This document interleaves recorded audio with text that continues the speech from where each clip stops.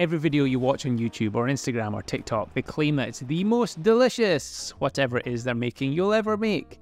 Now, this might not be the most delicious, but I tell you something, my friend, it is so tasty. I think you're going to love it. Now, the reason why it's so good is because we're using lots of ingredients that have prominent, strong flavours that just make this recipe a flavour powerhouse. For example, anytime you use chorizo, you know it's going to have that rich, smoky flavour. What we're going to do is we're going to fry the chicken thighs because they've got more flavour and they don't dry out as much as chicken breast in the pan to get some colour on them. We'll season them up first, and you're just going to cook them for a few minutes on a high heat to get some nice browning on the outside. Remove them from the pan and set aside.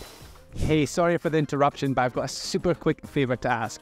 If you could either click like, drop a comment below and let me know what you think of this recipe, or subscribe, I would really appreciate it. It has got absolutely nothing to do with my ego. It just means that if you interact with this video in some way, YouTube is more likely to show it to others so that more people will get a chance to cook my recipes. Thanks in advance. Now back to the recipe. Reduce the heat to medium, pop the pan back on, and then get those veggies and chorizo on the pan and give them a fry.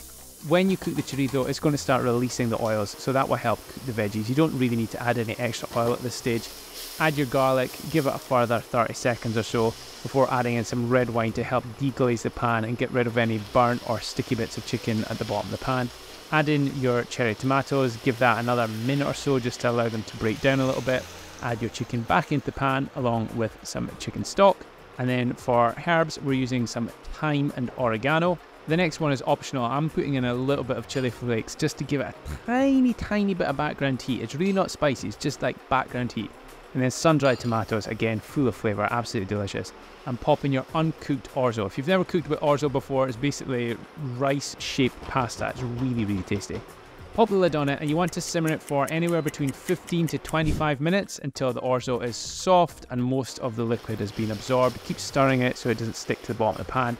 Add in your basil leaves right at the end and just mix them through. Plate it up, hit it up with some more basil or parsley, and then get stuck in and enjoy. Thank you so much for watching this video. I hope you enjoy it. And as always, drop me a wee comment below. Let me know what you think of the recipe. And if you want the full written recipe, download my recipes app. The link is in the description.